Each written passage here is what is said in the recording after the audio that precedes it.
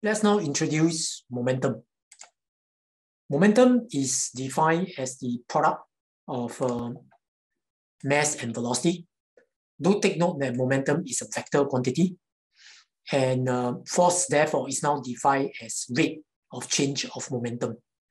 Back in the O level, you use F equal to ma. That's no longer appropriate at the A level. At the A level, they use F equal to dp dt. So as you can see down here, in this generic formula, based on first principle, you will find that when you replace P with mv, you actually get an expression where F is equal to v dm dt plus m dv dt.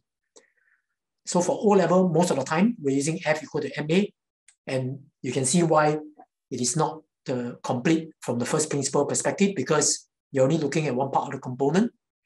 At O level, when you're using F equal to ma, you are by and large assuming that this component is zero. So for example, there will be cases whereby ma is zero. Let us take a look at this example where a conveyor belt is used to move or transfer an average of 20 kilogram per second of luggage load at a constant speed of 1.5. So if the speed is 1.5, then your basically the object is not undergoing any form of acceleration.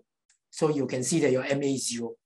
So in this case, F will be equal to F dm dt. So the speed is 1.5 meter per second, while the dm dt is 20 kilogram per second. So from there, you end up with 30 Newton. There's another term that you need to be familiar with, which is termed as impulse. Impulse is the product of a force over time, and impulse measures the change in momentum of the object. So impulse, like force, is also a vector.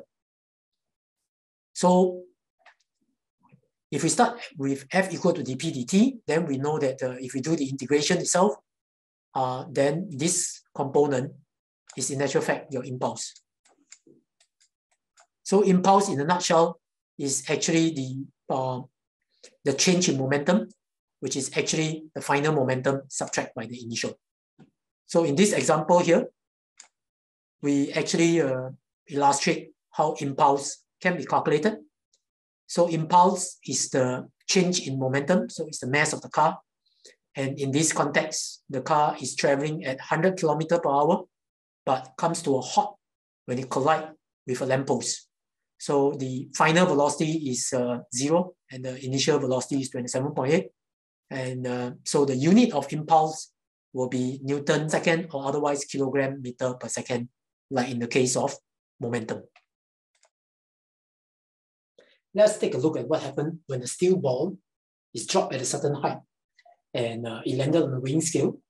And you can see that when the ball, just before the ball hits the weighing scale, the speed has increased to v, all right, due to acceleration due to gravity. And upon in contact with the weighing scale, there's actually a reaction force that's acting on the ball to slow it down until the ball becomes at rest. So the ball will drop down, and the ball will actually stop thereafter.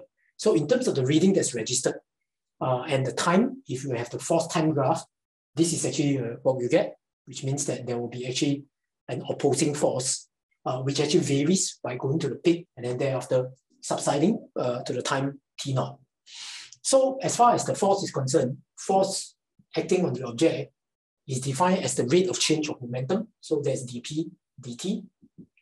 So we're taking the convention as downward is positive. So the force acting on the object is downward. The speed is moving downward as well. So so bear in mind that it means that the force acting on the ball will be negative F equal to dp dt. So from here, we can actually have this, which is equal to change in P. And the change in momentum, because it's actually, the final speed is actually 0. So the initial speed is actually V. So in this case, the negative and negative will negate each other. So mv is equal to integral of ft. So integral of ft will actually be from time basically 0 to t0, which is actually the area under the graph. So so in a nutshell, this will be equal to area under the ft graph. So let's take a look what happened if you were to raise the ball and make the ball higher. We know that when you actually, just before it hits the weighing scale, we know that this MV will be of a larger value.